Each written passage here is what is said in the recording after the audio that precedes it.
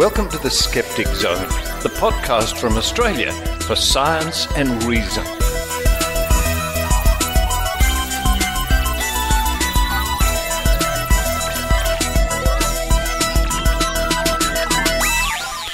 Yes, it's the Skeptic Zone podcast, episode number 549 for the 28th of April, 2019. Richard Saunders here with you from sunny, but nicely sunny Sydney, Australia. I say that what I mean by that is it's a nice sunny day. It's not ridiculously hot, so you can walk around outside and not come back a sweaty mess. I do appreciate that. Coming up on this week's Spooky Skeptic Zone, we speak to Kenny Biddle, an investigator and columnist for CSI, and he recently did an investigation into these so-called spirit boxes. Now, it's not a box with a spirit inside. That's an interesting thought. It's a radio that scans the frequencies and plays short bursts of each frequency. Anyway, you'll get the idea when we talk to Kenny. I include an example of what this spirit box sounds like. Can you communicate with the dead through technology? Probably not, but find out with Kenny Biddle coming up at the top of the show. Following that, we catch up with Susan Gerbic from Guerrilla Skepticism on Wikipedia. We often catch up with Susan. At the moment, or when I did the recording a few days ago, she was in Scotland, in Edinburgh, as part of her UK tour with the mentalist Mark Edward. And I'm rather jealous of Mark and Susan visiting the UK and especially Scotland. Then to round off the show, a report from the Skeptic magazine diving back some years into a ghost investigation in Queensland. Haunted houses, mediums, and ghostly graveyards. Also in this week's show, somewhere in this week's show, Maynard tries a Twinkie. Yeah, I always bring back Twinkies from the United States. My nieces and nephews just love them. What does Maynard think of Twinkies? That appears somewhere in the show this week, I think, somewhere.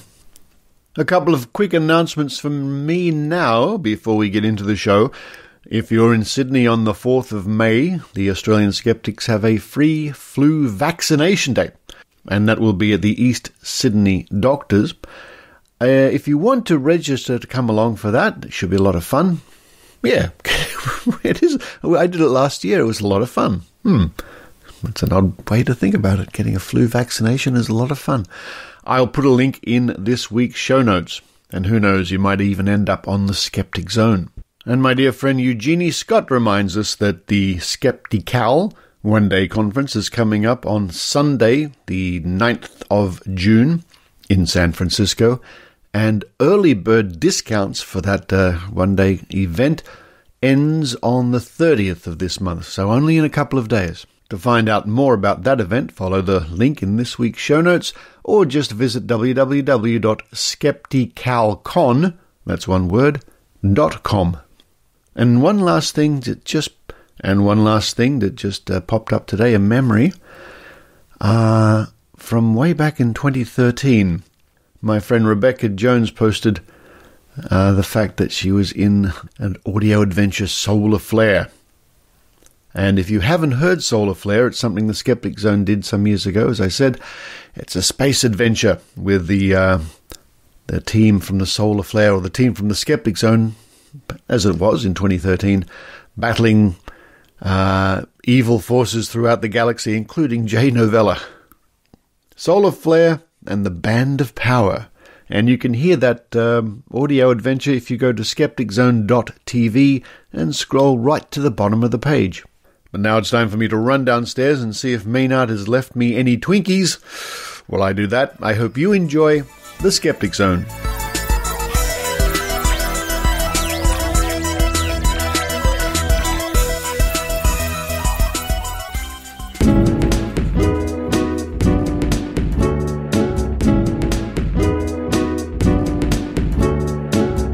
Joining me now all the way from beautiful Philadelphia, historical Philadelphia, Pennsylvania, it's Kenny Biddle. Hello, Kenny.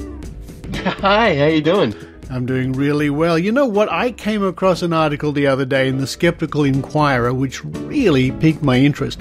And it's all about these so-called spirit boxes, which we'll get to in a moment. But just for the benefit of our audience, what are your skeptical chops? What are your skeptical qualifications? My skeptical qualifications. I am a curious person. That's really what it comes down to. I have a background in mechanics. So I was an auto mechanic for several years. I worked in aviation and also in the medical industry. I'm back in the healthcare industry. So my entire background has been coming out and trying to diagnose a problem and then fixing it. So I've translated that pretty well over to solving mysteries. I also have a background in photography. I used to do like wedding photography and family portraits. So it all comes in handy when you're, searching for ghosts and UFOs and stuff like that. Well, let's talk about ghosts for a moment, because the topic of our interview really revolves around, spirits and ghosts and things like that. I love ghost investigations, haunting things like that. I mean, I love the good old-fashioned stuff.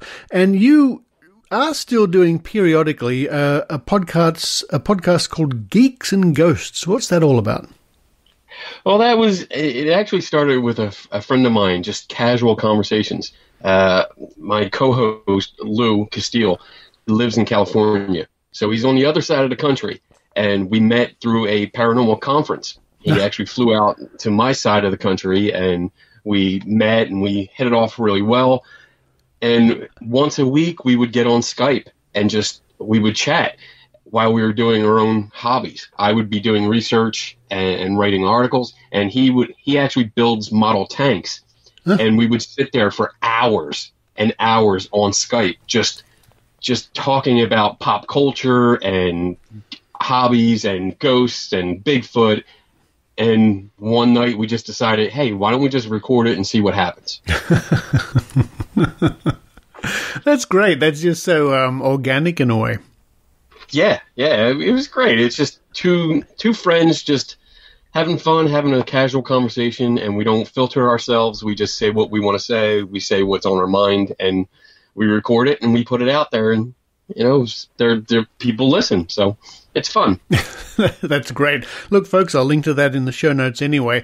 And talking about ghosts and things like that, this article I'm referring to, again, links in the show notes, really revolves around what we know as a spirit box, which we'll get to in a moment. But you must have come across an interesting variety of so-called ghost detecting equipment. Yeah, there's a lot out there, from EMF meters to using the Xbox Kinect as a ghost finder, and then these radios that's what they basically are. The spirit boxes are basically just radios, and they fiddle with them so that you can hear as they scan through the available broadcasts, you don't get that muting option, so it doesn't take out the static. You hear everything. It's pretty much, I mean, I'm dating myself, but the old car radios and the old radios that I grew up with, where you had to turn the dial in order to change the station, that's exactly what you're hearing.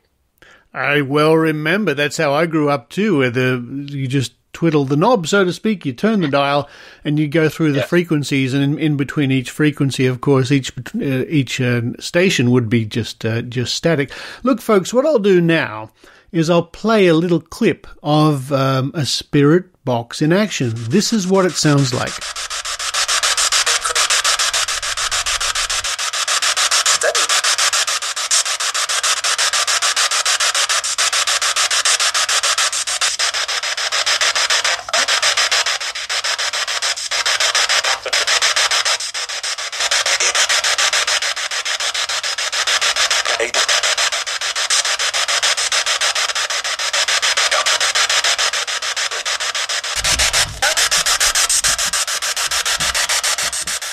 So that's it, folks, and as you can hear, it is rapidly, this device is rapidly scanning frequencies.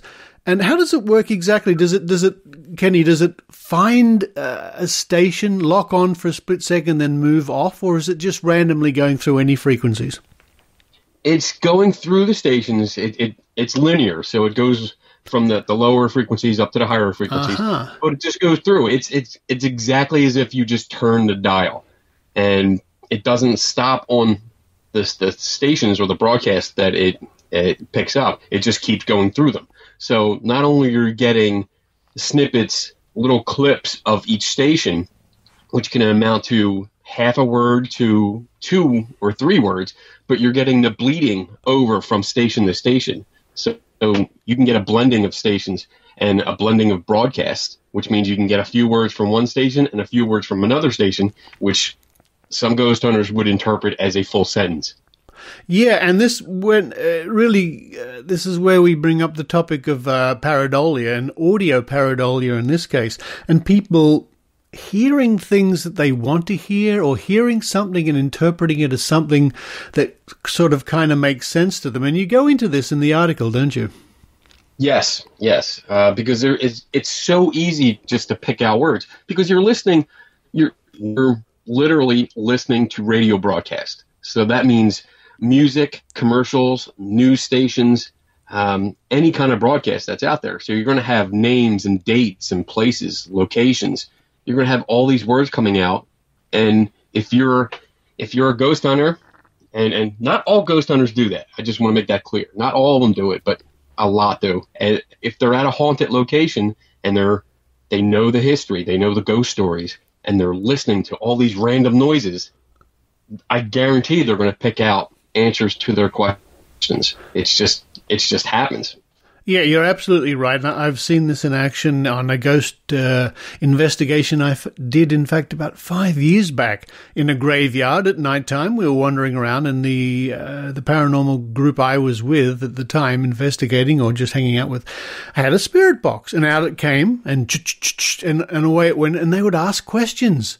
And then they would listen to 30, 40, 50 seconds of this spirit box churning away. And every now and then you would hear half a word or a full word, and then it's, you see, they're saying dead, or they're saying this, or they're saying the other. Now, you did an interesting series of tests involving headphones. Can you tell me a little bit about that? Well, yeah.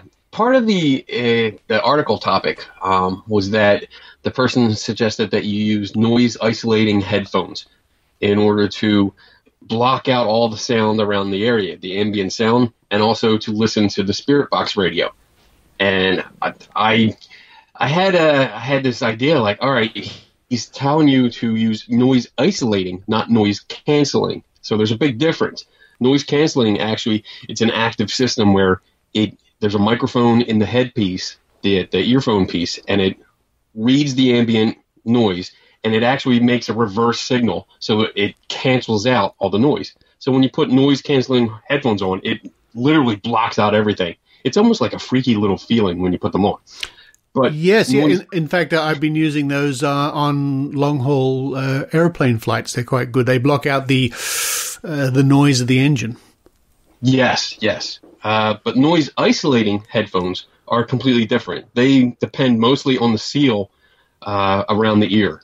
The cushion that's on the earpiece that goes around your ear, it relies on that to block out a little bit of the ambient noise. And most of the time it's about 20 to 25 decibels, which isn't a lot, considering that normal voice is about, the normal human voice is about 60 to 70 decibels. So it's not going to block that out.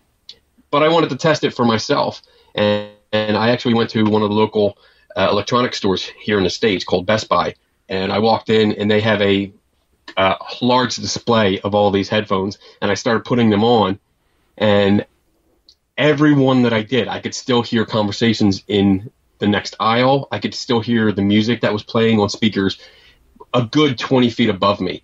So it didn't block out anything that would say, for instance, if somebody was next to me asking questions of ghosts, I would still be able to hear them. And a funny part of that story is that one of the salespeople came up to me and asked what I was doing and if they could help me. And I honestly told them, this is what I'm here for. There's a ghost hunter that says this blocks out all the noises, and they're trying to get ghost voices, but not listen to other people. And that sparked a whole conversation. I think there ended up being 7 or 8 employees that came over, and we were all testing them, all putting them on. Everybody's talking. It was a fun time. Yeah. That's what I love about being a skeptic. And it's interesting to think that, I mean, in the mind of the ghost investigators, there's this disembodied people, if you can put it that way, disembodied spirits or entities or something like that. They're floating about, probably near a graveyard. And you turn up with your spirit box, and the ghosts think to themselves, here it is. We'll use this. We'll manipulate the airwaves to bring our messages forward. I mean, you've got to give them credit for some imagination to come up with something like this. I agree, because I mean, I can't do that with a whole bunch of equipment. I need equipment to do that. I can't just do that by myself. So for a ghost to do that, I mean, that's impressive. Maybe they're all ghosts of electrical engineers. I don't know. Well, that's great. Look, it's a fascinating story. It's a good report. I really enjoyed reading it, folks. I recommend it to you. And if you ever have the opportunity, folks, to go out on a ghost investigation, why not? It's a lot of fun apart from anything else, and you do learn something. You learn something about psychology, and you get to see these strange and interesting ghost hunting equipment in action. And there's all sorts of meters and things they use. You were saying EMF meters before. It's never ending. Well, Kenny, it sounds like you've been having a lot more fun than me lately looking for the ghosts. And maybe we can chat again soon. But for now, thanks very much. Thank you.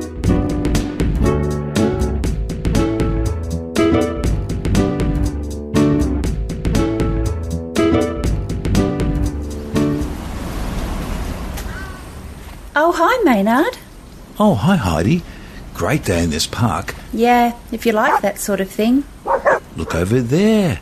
A yowie. There are no such things as yowies, silly. Might be just a dog. A big dog. I think it's a King Charles Spaniel thing. No. It's a yowie. Maynard, if it's a choice between it being a dog or a yowie... No, it's a yowie. Yowie. Argument from authority. It's a yowie. Hey, you two, what are you arguing about? Maynard thinks that dog-looking thing over there is a yowie. A yowie?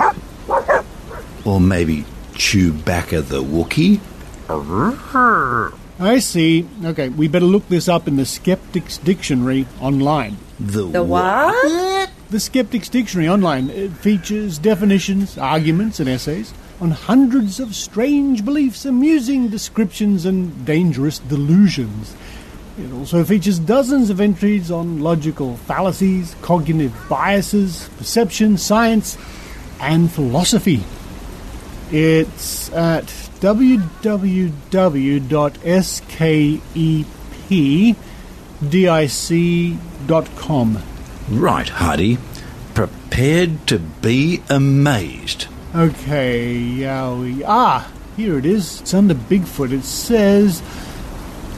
Most scientists discount the evidence of Bigfoot because the evidence supporting belief in the survival of a prehistoric biped ape-like creature of such dimensions is scant. You know, maybe that is just Chewbacca after all. Here, Chewie, come on. Here, Chewie. Thank you, Skeptic's Dictionary Online.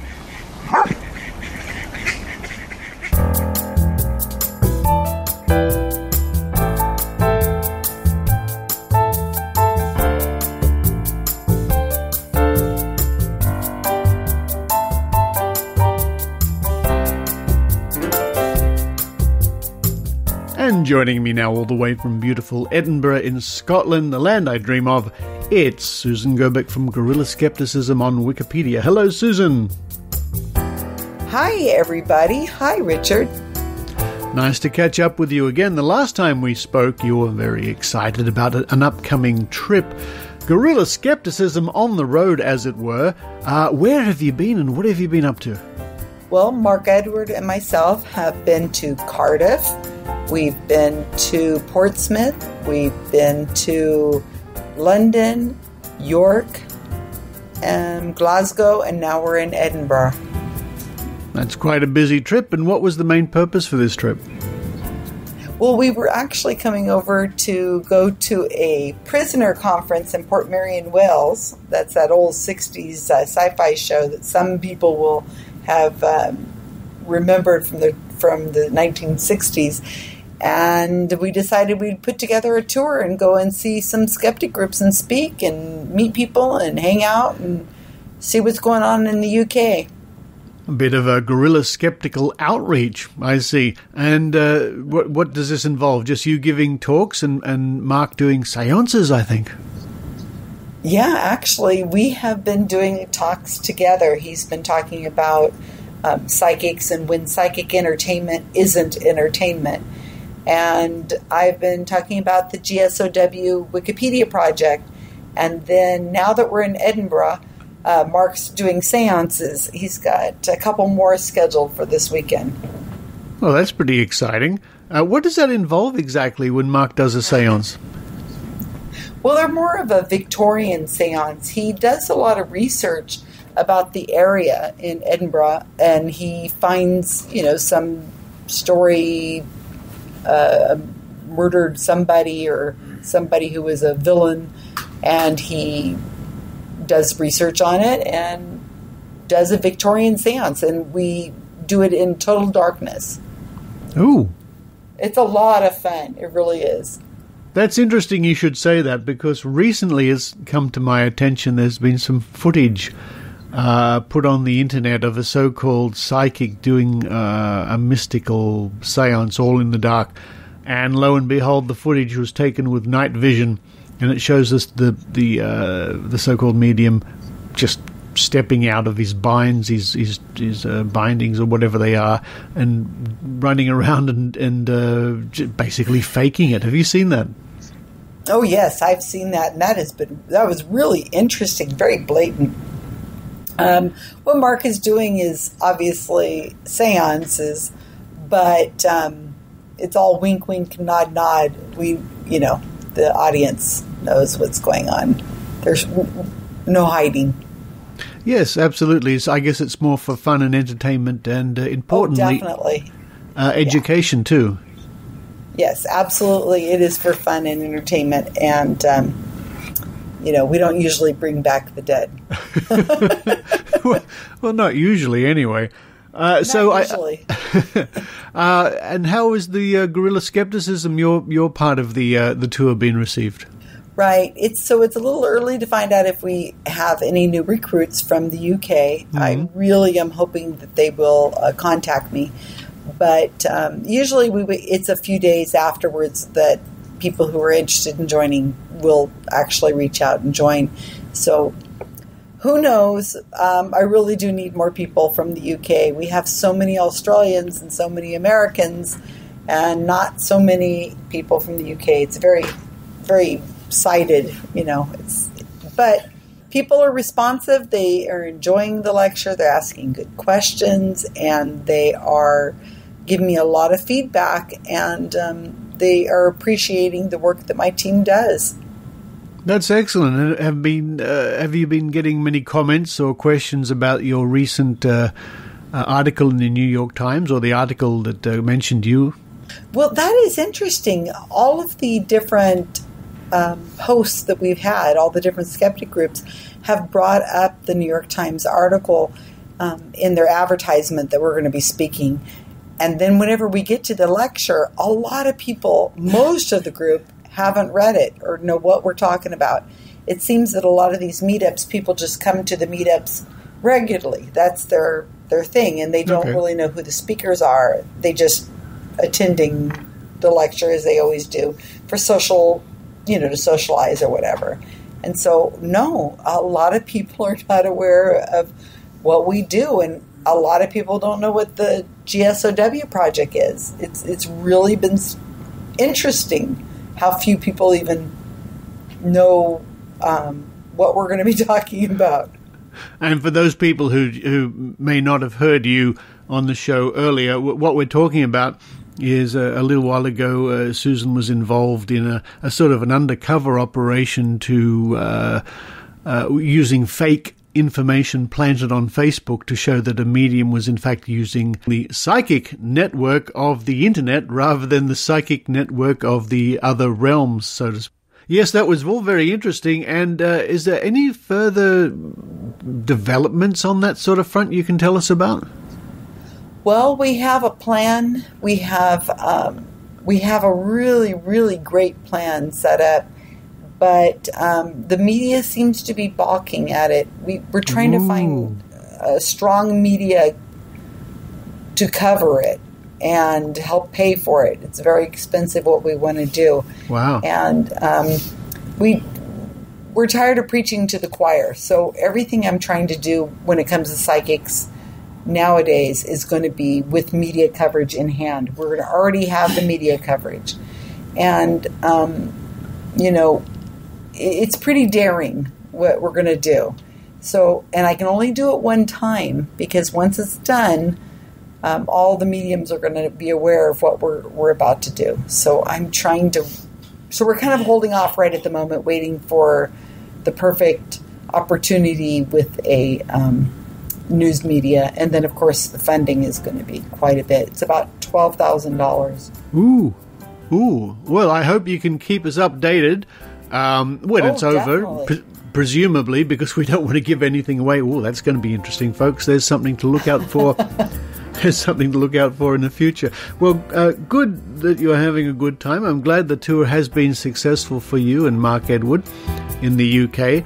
And, hopefully one day in the not-too-distant future, we'll see you back here in sunny Australia. Oh, yes, absolutely. But for now, from one of the most enchanting cities, surely, in the world, Edinburgh, Susan Gerbic, thank you very much. Thank you, Richard. Talk soon.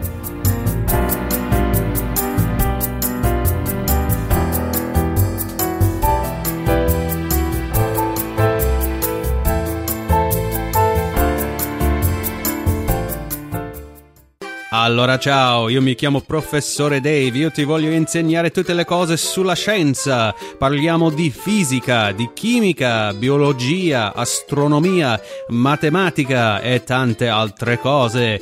Guardami su YouTube, arrivederci. Hey everyone, this is Professor Dave. I want to teach you about all kinds of things regarding science. I want to tell you about physics.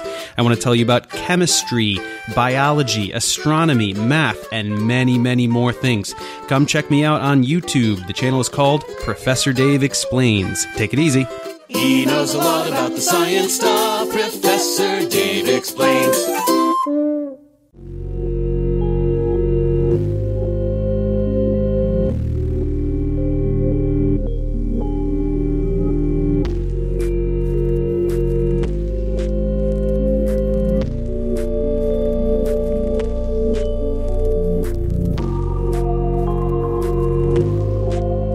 We continue our series of reports and articles and items and things like that from the Skeptic magazine, the journal from Australian skeptics. This week we're going back to 1989, volume 9, number 3. And on page 25 we find Skeptical Investigations, Experiencing a Ghost House by Greg Thompson. And of course, this reminds us that skepticism isn't about sitting back and reading books. Well, it is partly, of course. It is about investigation.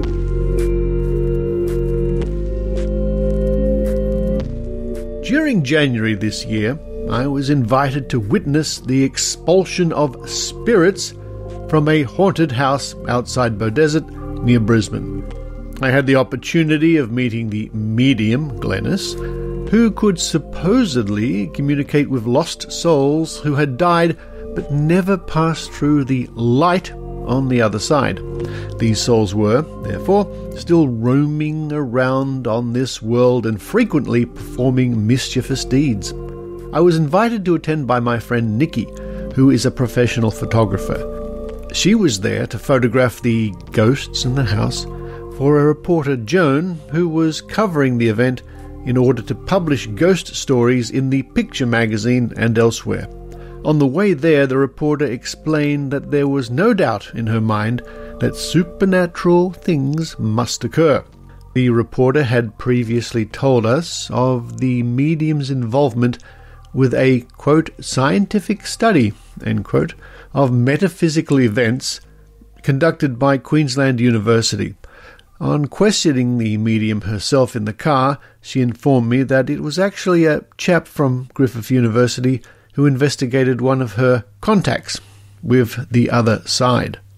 She ridiculed him because he could find nothing supernatural during her performance. I did not let on that I was a skeptic, so I could see a typical spirit exorcism. They recounted how the reporter supposedly was pushed out of the room by a ghost on their last encounter. This sounded too good to be true, so I was looking forward to either a good exhibition or, if my luck could be so good, a truly amazing physical phenomenon that would bear serious scientific investigation. We arrived with a large chain of electrical storms lighting up the southern horizon. Before we got out of the car, Glennis warned us of the history of this evil house. The medium wanted us to believe that there had been a string of gruesome murders and suicides, all of which seemed so far over the top that they were most likely taken out of horror comics or B-grade horror movies. As an example, one fellow suicided by hanging himself on meat hooks. Another had stabbed his Alsatian dog to death under the house, etc., etc. When we stepped outside the car, the medium saw a blue and white light coming out of the distant bush. She said they were probably spirits arising from the cemetery in that direction. I suggested that it would be more likely that those lights were simply street or house lights further down the road. She agreed that was a possibility and that we should investigate before leaving later that night. Not only did this house have ghosts, but last time she was there, UFOs were seen coming and going in the western sky. It seemed I'd hit the jackpot. As we were about to pass through the front gate, she told us we'd feel and smell the evil of the place, just as she'd done on previous occasions. She went in first, followed by myself. As she predicted, she shuddered at the gate and said she could feel it was going to be a bad night. I couldn't help feeling this was for my benefit, to get me in the mood by the power of suggestion. If it was, it didn't work. I felt nothing and told her so, and went on to meet the people who live there. Haunted house. The house was rented by a Maori woman in her early 30s, her 16-year-old son, and two daughters about 12 and 8 years old. The husband was away, and they were glad as he thought the whole thing was a load of hogwash. The lady's mother and father were also there, as well as the medium's husband, who had arrived to assist her. The house was a typical small weatherboard home on 1.5-metre stumps, with 2 tanks, a front veranda, and in need of some simple repairs. The medium first proceeded under the house to find the ley lines with her wire sticks, usually used for so-called water divining. What this had to do with ghosts she couldn't explain. It seemed like nothing more than a meaningless preamble, attempting unsuccessfully to impress her small audience. She lost interest when I remarked that I too knew how water divining worked. I asked her if she'd seen a documentary on TV a few years ago where the country's best diviners gathered at North Ryde for the $30,000 prize money available for diviners who could consistently find underground water. The diviners believed it was a cinch until they were tested scientifically, only to find that not one of them could get much above chance, let alone a hit every time. As an aside, of course, he's referring to the documentary James Randi in Australia from 1980, a classic of water divining and skeptical investigations and testing. And if you just Google James Randi in Australia, you will find that documentary on YouTube. We read on. On entering the house, she explained to the family that she got rid of the ghosts last time and that they shouldn't be afraid. I asked if she could get rid of them permanently. "Oh, yes," she replied firmly. "Then why are we here now?" I asked innocently. In contradiction to her previous statement, she replied that they can come back, especially if you need to justify a bit more photography for a story, I thought. Strangely, this family, which reportedly was so affected by the ghosts, seemed not the least bit perturbed to me. The exorcism. The medium walked into one of the bedrooms and asked me to hold her torch. Her husband stood close to her, and soon she began to quiver and go into an apparent trance. She then muttered some aggressive words in a distorted voice and thrashed around a little while her husband stood behind her telling the spirit possessing her that it must go to the light where it can find peace and pass through to the other side. It must have done just as he suggested, because she soon recovered as she slumped in a chair. The medium and her husband kept commenting that the spirit was a real bad one. If that meagre episode was so bad, I hope they never go and see the movie Poltergeist, as they would surely have a cardiac arrest before half-time. I must admit to a great temptation to bung on a really good acting job together with some special effects, lighting, sound, to make them think a real wild spirit had possessed me and scare the hell out of them. It would have been most interesting to see such people's reaction, especially if the spirit condemned them for faking contact with its world and warned them never to do so again. This boring show was conducted twice more that night. Most of the household didn't even bother to watch. I didn't blame them if they'd seen it before. Earlier that night, I was told by the reporter that the medium's voice changed completely from one spirit to another, and she could talk with accents and slang peculiar to the earliest settlers, so I looked forward to this aspect of the night's entertainment. I was bitterly disappointed. Our medium simply distorted her voice to sound lower and more gravelly or menacing, regardless of whether it was a male or female spirit. The lack of creativity was appalling. The final spirit cleansing was done in a bedroom where the photographer had asked me to replace the hanging light bulb with a UV light bulb for effect. This was the climax, so she had to fall to the floor with this one. Much to the disappointment of myself and the reporter, all the medium's husband could say was, quote, "Go to the light," end quote. No questions were asked. The spirit snarled and said to us, quote, "You all think this is a joke, don't you?" End quote. Ghosts. The reporter claimed that she saw an elderly woman lying on the bed and hoped the camera had recorded it, even though no one else could see it, including the medium. The reporter and the medium couldn't agree about the appearance of the ghost. Lo and behold, nothing extraordinary turned up on the film. It was said that the two young girls had been terrified by a ghost which had lifted the end of their bed and shaken it so violently that they were being thrown up and down. This sounded impressive, the stuff I was looking for. I asked the girls on their own if they had seen any ghosts, whether they had ever had the bed shake or been thrown off, and they answered no to all my questions.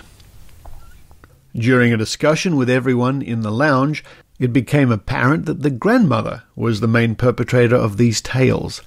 She was the one who would see the ghosts in detail, going to have a shower and other such things. The boy had heard only some noises. The Maori grandfather believed, but had not seen them, and his daughter said she believed in ghosts, but had difficulty recounting convincing occurrences. The grandmother was scaring the youngest girl by making her believe that the house was full of ghosts, and that she would protect her granddaughter if any tried to kill her. I thought this was a bit much. The children's mother had baked a cake for the occasion, and seemed to me to be treating the ghosts as simply an excuse for some visitors and the possibility of some small degree of notoriety in a pulp magazine. I reminded them that we should investigate the spirit lights in the cemetery before leaving, even though the storm was just breaking overhead. On reluctantly driving down the road, they were disappointed that the lights were coming from some houses past the cemetery. On returning past the cemetery, the medium exclaimed, quote, "Did you see that? People or things moving about the cemetery," end quote. We reversed and got her spotlight from the boot. It was simply the reflections of our headlights off the wet headstones. On the way home, even the reporter and the medium said that they were of the opinion that, quote, "the grandmother brings the ghosts with her when she comes and takes them home when she leaves." And there is a picture accompanying this story of a very brightly lit background with the foreground, somebody standing in the foreground. It's not very clear. And the caption says, "Medium Glenys McKay standing in front of a ghostly apparition."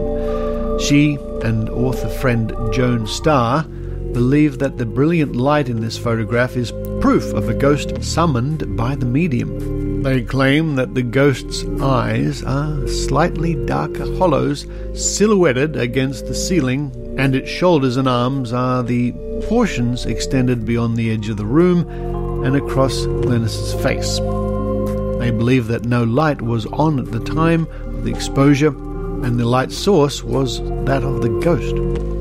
In fact, on obtaining the negative, it was discovered that the light hanging in the center of the passageway was on, reflecting off a painting behind the medium's face, a door at the end of the hall, the opposite wall of the passage, and the ceiling where undulations created the eyes of the ghost.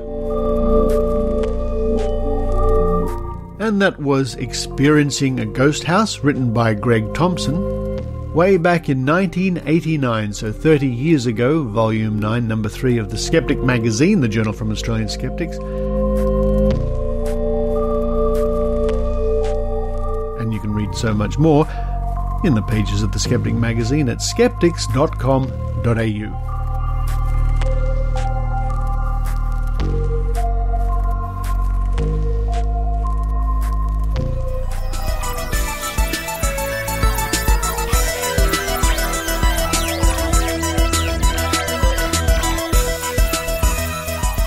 Thank you for listening to the Skeptic Zone podcast.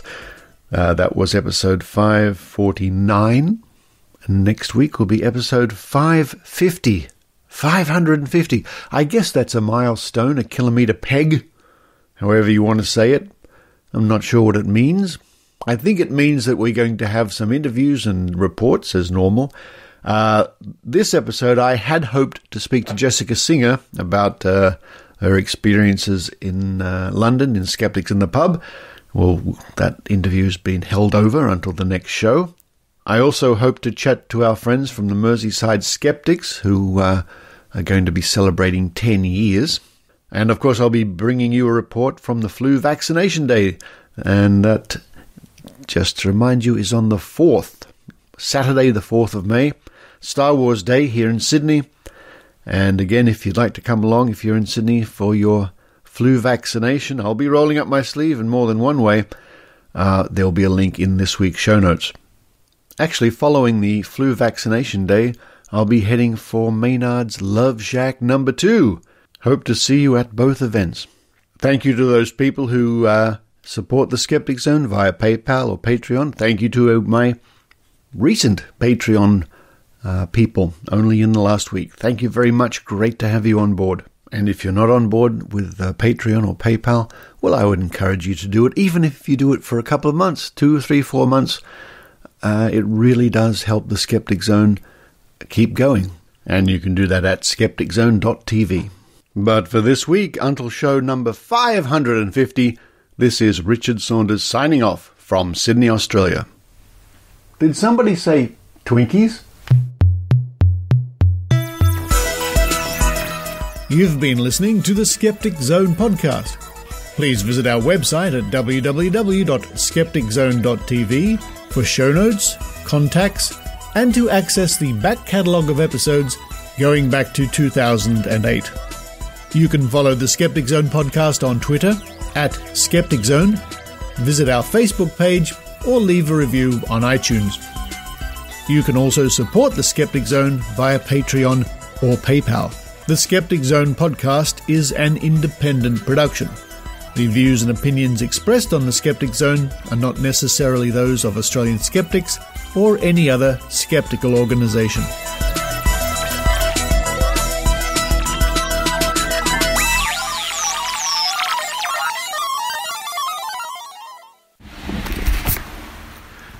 Hold on, folks, hold on. I'm with Maynard here, and we are just trying, or Maynard's trying, Twinkies for the first time. Maynard? Look, all these Americans that say smart things about mustics.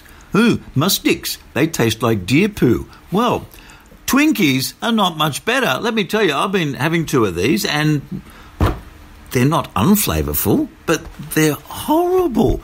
They've got shaving cream inside them, which is flavoured by some non-dairy petrochemical byproduct it's okay.